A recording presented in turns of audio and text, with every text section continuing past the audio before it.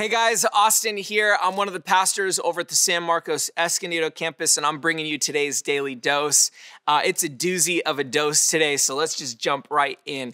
If you want to turn with me to 1 Peter 4, verse 9, we're going to jump in.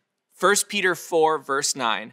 It says this: offer hospitality to one another without grumbling. Stop. When was the last time that you served somebody so well and maybe they were a little annoying and you did it without grumbling? Oh man, that's good. Offer hospitality to one another without grumbling. Each one should use whatever gift he has received to serve others, faithfully administering God's grace in its various forms. Maybe that's what you needed to hear today as you go out. Man, use the gifts that God has given to you to serve others, giving God's grace in the various forms that your gifts give, and doing all that without complaining or grumbling or expecting something from what you just did. Let's keep going. Verse 11, if anyone speaks, he should do it as one speaking the very words of God. If anyone serves, he should do it with the strength God provides, so that in all things God may be praised through Christ Jesus. To him be the glory and power forever and ever. Amen. I feel like when this was written, they just knew that they were giving you something good, and that's why they top it off with that. To him be the glory and power forever and ever. Amen. Because through all things that we have, all the gifts that we've given, every good thing that we have in our life is through our God, Jesus Christ. And I think that he's saying this because, man, we need to live a life that glorifies God.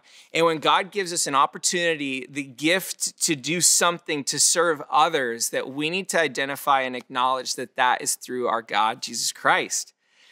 And so often I go throughout a day and I just pat myself on the back. Man, I'm so good at what I do. Oh man, that interaction was great. I'm so funny. Whatever it is, you could fill in the blank with yourself.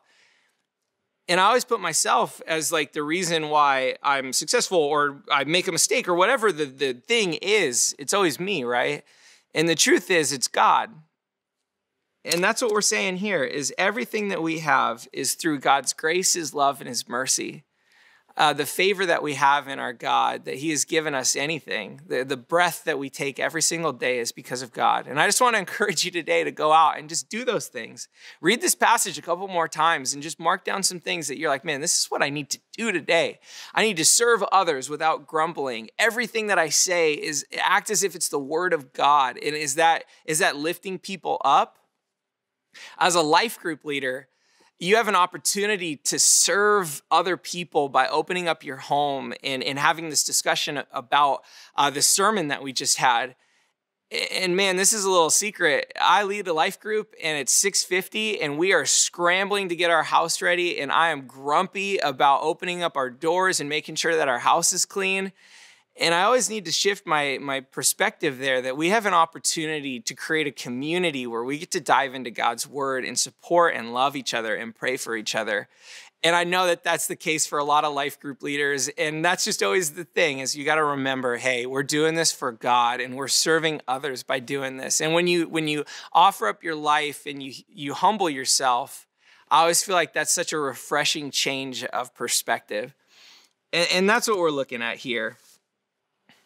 Do everything that you do through God's strength, through the grace that he gives, so that in all the interactions at home, at school, work, wherever you end up today, that you are just showing people God's love, his mercy, his grace through the way that you live your life, through the way that you treat others, and how you carry yourself in your daily interactions. And go out and serve somebody.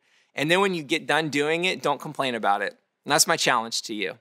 Go out this week and do that. And I think we're going to do some amazing things in the kingdom of God. Thanks for watching. We'll see you tomorrow.